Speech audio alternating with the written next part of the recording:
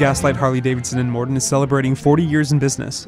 Owner Rudy Yen says he thanks his customers. We totally recognize that without their loyal patronage, this never would have been possible. And that's why, it's very important that we want to recognize our customers on a day like today, because it's our customers that made this milestone possible.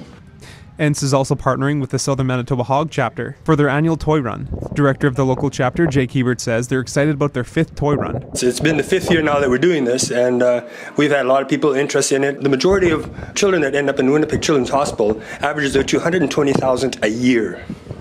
Now, those children they come from all over Manitoba. They come from every corner. I think every person in this province can talk about Children's Hospital being a relation to them in some sort, whether their niece, baby, daughter, or whatever else have you, right? The toy run takes place July 23rd with the goal to raise funds and collect toys for kids at the Winnipeg Children's Hospital.